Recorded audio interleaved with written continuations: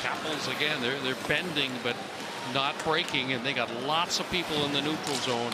Again, protecting against any rush chances. Bruno got it to Leeson, got it to the front of the net, and McGinn scores. Had his back to the net, and has his first of the year. It's a one-goal game.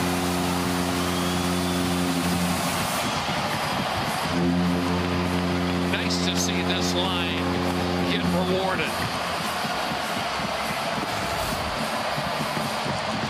Leeson is just going to throw this at the net, and look, does that go between his legs? I mean, he's facing the wrong way. Now watch the hand-eye. He's going to spin back between his legs. What a goal! First of the year for Brock McGinn. That is a big one for Anaheim.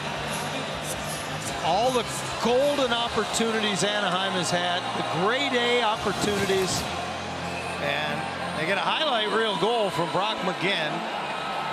And it's now a 4-3 hockey game with 8:15 to go.